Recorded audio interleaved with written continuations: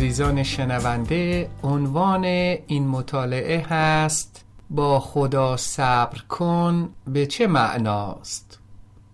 دوستان، با خدا صبر کن به معنای اینه که خدا در حال عمل می باشه، ولی خدا طبق خواست و برنامه خاص خودش عمل میکنه و هیچ منت، وظیفه و اجباری هم نداره تا زمان برنامه‌های خود را با من و شما مطابق بسازه.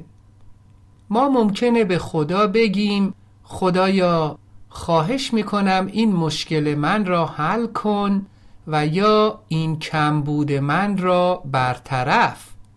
خدا هم به ما میگه صبر کن، ولی ما دوست نداریم با او صبر کنیم. قسمتی از مشکل صبر کردن ما با خدا در اینجاست که ما معنا و اصول صبر با او را به طور صحیح نشناخته ایم و درک نکرده ایم. عزیزان، صبر کتاب مقدسی، آن صبری که خداوند در کلامش به ما میآموزه تا با او داشته باشیم، یک صبر بی تفاوت و غیر فعال و ساکنی نیست. صبری که خداوند در کلامش به ما میآموزه و ما را بدان دعوت میکنه این نیست که ما در بی‌فعالیتی کامل به سر برده و دلخور و پرتوقع از خدا روزانه زندگی کنیم. برعکس، صبر با خدا صبری است بسیار فعال و متمرکز بر روی حل مشکلات و یا برطرف نمودن نیازهایمان که او هم خود می‌داند و هم ما به او گفته ایم. دوستان، صبر با خدا یعنی گام به گام با خدا جلو رفتن در راه دریافت خواسته هایمان از او، منتها به روش و در زمان خاص خود او. عزیزان، یک برکتی که در زمان صبر با خدا عاید ما می گردد و ما کمتر بدان توجه داریم اینه که در صبر با خدا ما می آموزیم و رشد می کنیم. صبر با خدا تجربه آموختن از وقایعی هستند که در اراده خدا رخ می دهند تا لحظه‌ای که وی درخواست ما را از خود به کمال برساند.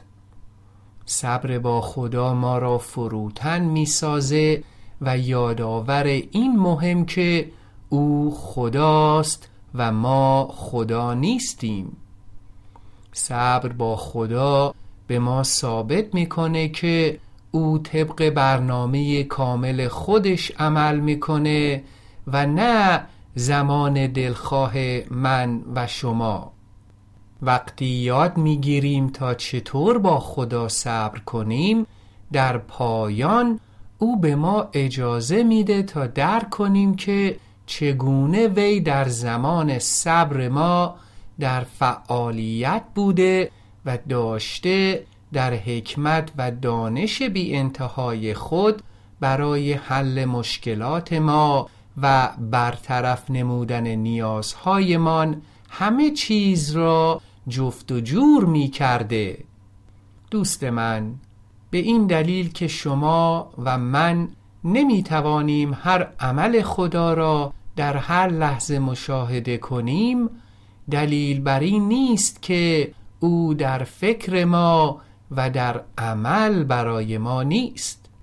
خداوند هر لحظه در تلاش است تا اراده مقدس خودش را در زندگی من و شما به کمال برسونه. حال یا ما تلاش خداوند را ببینیم یا نبینیم. نویسنده مزمور چه جالب می‌فرماید. در مزمور 37 آیه 7 می‌خوانیم: در حضور خداوند ساکت باش و با صبر منتظر کار او. نگران کسانی که با حیله‌گری در زندگی موفق می شوند نباش. آمین. دوست عزیز من، خدا تمامی درب و پنجره های زندگی من و شما را می بینه. او خوب می دونه در چه زمانی و به چه صورت چه دری را باز کنه و چه دری را بسته نگاه داره. با خدا خوش باش و بگذار توی زندگی شما خدایی کنه. درهای بسته زندگی به خواست خدای دانای مطلق مهربان برای خیریت، برکت و محافظت از شماست. فیض و آرامش عیسی مسیح همواره با شما. آمین.